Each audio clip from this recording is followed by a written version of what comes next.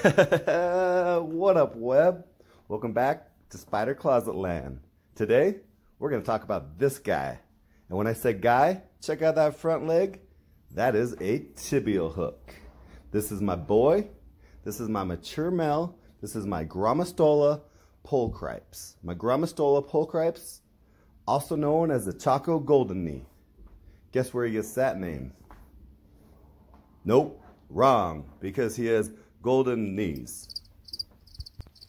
I got this guy as a sling. A sling is just short for spiderling or baby spider. He was the size of my thumbnail and he ate like crazy. I'm actually gonna try to feed him right now, but the problem is, man, mature males, they don't love to eat that much. They really, once they mature, they're not eating. Come on, little guy, just give me something. Don't disappoint. Come on. Come on, Spidey, Spidey, Spidey. He has no interest in this right now, guys. I didn't want to disappoint you. Let's get him back in view a little bit and let's talk about this mature male. All right, so this is a terrestrial species, which means he's going to live on the ground. He's going to spend his time down there, not up in the trees, not up high. I do consider it a display species because this guy is always out, man. He is great to show off to my friends. Look at him right now. He's just chilling on his skull, having a good time. Let me take this video of him.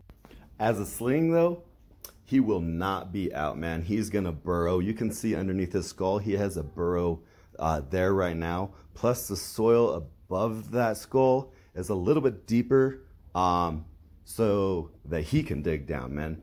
But he doesn't anymore. He is just out. This guy is right around that 7-inch mark. I read online that the females can actually get up to 8, even 8.5 inches. I've never actually seen it, but I read it, so it has to be true.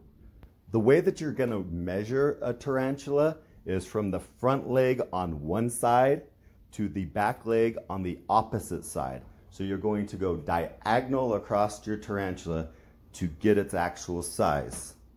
Fun fact, this guy is climbing this glass right now. He is all over his home right now because he is a mature male. And a mature male has one thing on his mind. He wants to mate. He needs to find a lady. He wants to make some babies. So he's out wandering looking for a mate. The crazy thing is, those little tiny hooks that we saw earlier, those are actually a defense because when he mates with the female, he uses those hooks to hold back the female's fangs in hopes to stop him from getting eaten. He doesn't want that. He doesn't want to be dinner. He doesn't want to be a meal. He just wants a little love and he wants to make some babies. But if the male is lucky enough to not become a meal, unfortunately, males do not live as long as a female. A male is only going to live 5, 6, 7 years, where a female can live 20 years. It's not really fair. It is just life. And unfortunately for him, I have no plans on mating him. There will be no loving in his future, but I will have him in his awesome home on display for all of my friends to see. I love this guy. I would recommend this species. This is my favorite tarantula I have, but also first spider I raised from a sling.